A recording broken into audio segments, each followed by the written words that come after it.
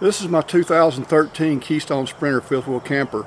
I bought this thing new back in 2013, and unfortunately it's spent its entire life outside. I haven't had a cover to put it under or anything. It's held up pretty well, although I have had some small leak problems, which I will cover in some other videos later. Today I'm going to get up on the roof and start doing some things using Eternabond tape. Stick around, let's see how it goes.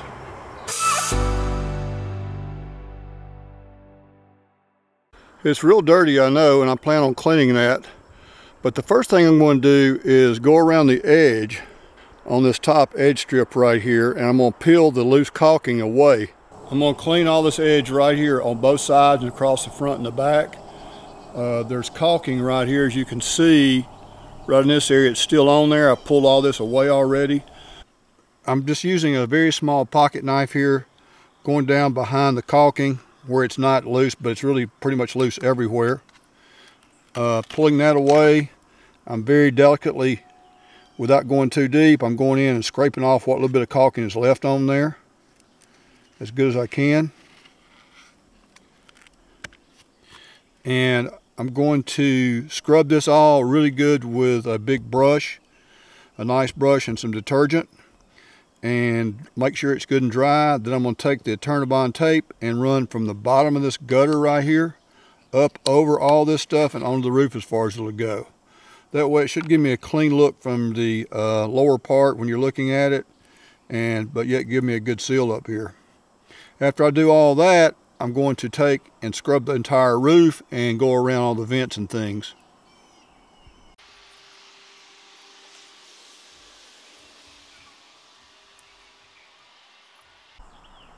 This is the way the seal along the front cap looks. It's not very nice. I've had to, patch it and caulk it a little bit here and there over the years. But I'm going to clean that all up today as good as I can and put that tape on it. I'll show you what it looks like once I get it cleaned up.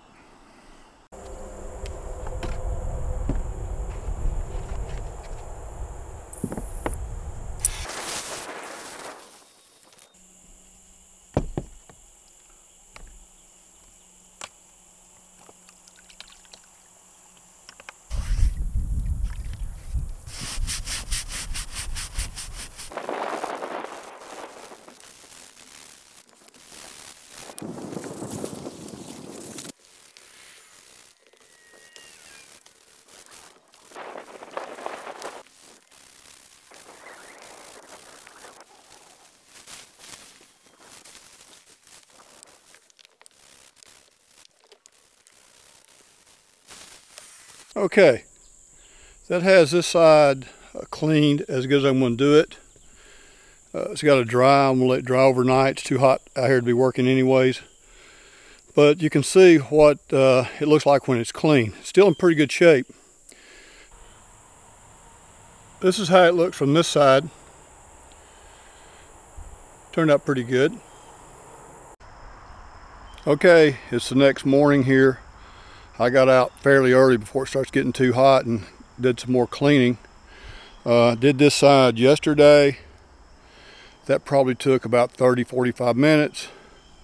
This morning I came out and I've already done this side, around the skylight, around the vent.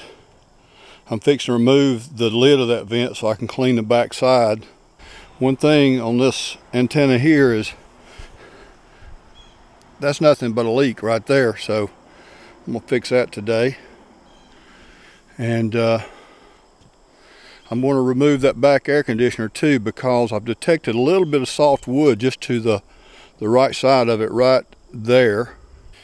What it's been doing, I think, and I think I caught it early enough, is it's been leaking right along this caulking line here, I believe, running up under there, because the plywood is wet. It's starting to come apart, but it's still intact, so I'm not going to rip this apart and try to replace any more of it. So I've got that lifted up right now. I'm going to let it air out for the next couple of days if I can, weather permitting.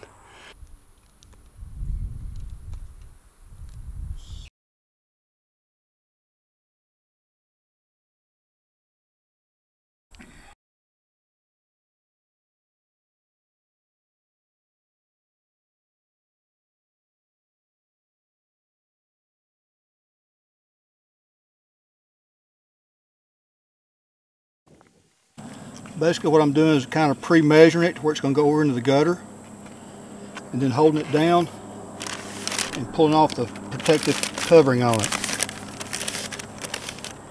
and then laying this down.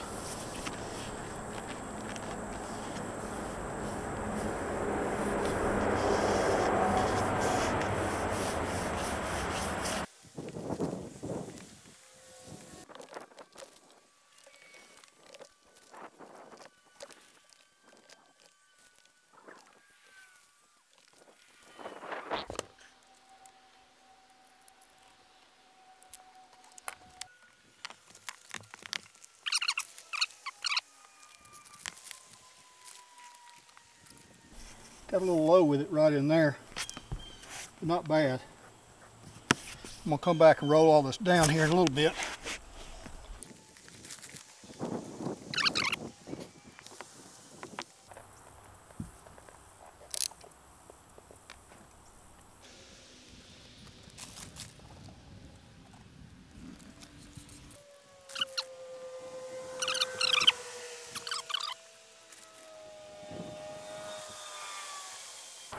Alright, just need to rub this down now. Here's the roller I bought with this stuff. We'll see how it works here. And really, I think all you want to do is just rub all the bubbles out as good as you can. It definitely squishes it down. I tell you, this stuff is so sticky. I have 100% confidence that it's not coming loose. I've never seen anything so sticky. And what I'm going to do right here on this, I think, is I was hoping that I could kind of rub this down with a Sharpie in here in these little curves and stuff, like that. I don't even know if that's necessary, but I think I'm going to do it anyway. Get down in there and roll it up under that.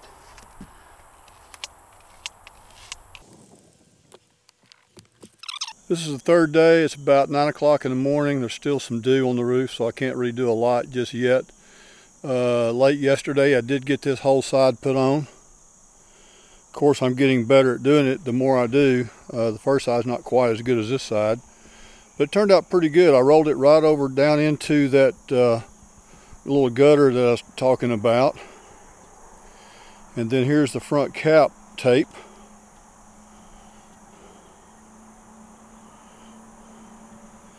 Now when I get all this done, the next thing will be to scrub this whole entire roof. Before I can do that though, I got to get this air conditioner back down into place. Here's an update on the air conditioner leak and what I think happened actually. There's a joint or seam in the black seal right here, and I think water was getting into that because there was, you know, leaves and stuff built up here, so I think it had gotten to the point where water was running along this edge here, would go down in that crack, and then that's the roofing material is cut to that point. So from that point forward, I think it was running that way, that direction there, right out into onto the plywood and beneath the roof covering itself.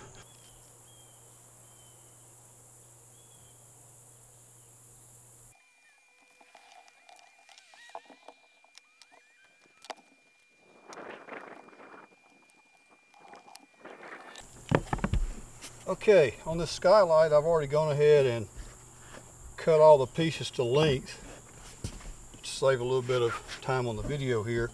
One thing to note, when you cut this stuff, you need to lay it on something. I got an old piece of plastic I lay it on, and I cut it with a razor knife.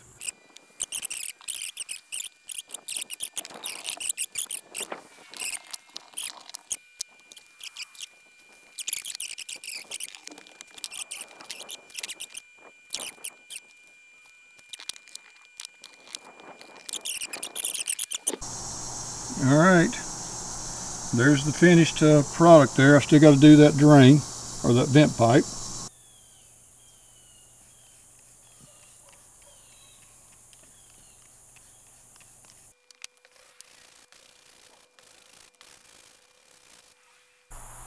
I was going to use a car wash brush to wash all this, but it just is not going to do the job. So I'm going to wash it all by hand with this brush right here, like I've already done some of that.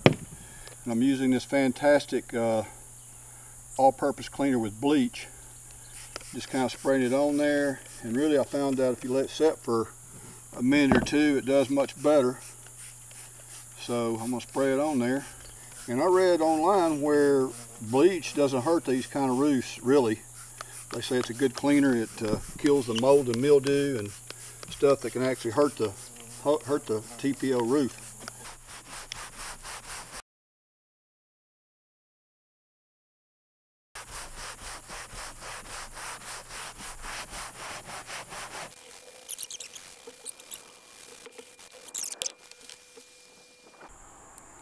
Making some progress, but I go get some more cleaner.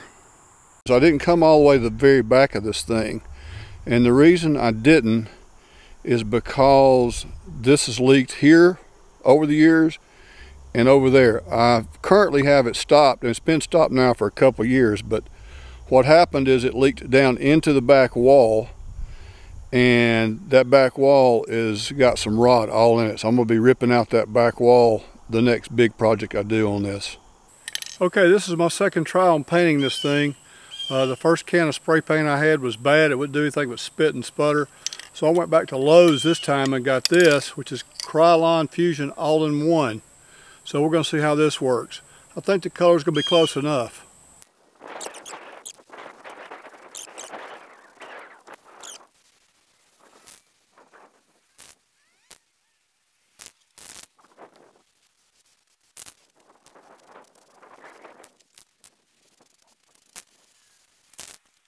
Okay, that did it. One can here gave me 2 good coats on this thing. I think the color is going to be a whole lot better than it was when it was white. We're going to let it dry for a little bit, then get it mounted back to the unit on top of the RV, and I'll show you what all that looks like when it gets put together. Okay, here's the after shot when I'm completely through with everything up here. I have all the patches done with the Eternabond tape. They turned out really nicely. I have this air conditioner cover painted to match that one up there. It's not an exact match, but I found that if you close one eye and squint really hard with the other, they look almost identical. Anyway, that's going to wrap it up for this project.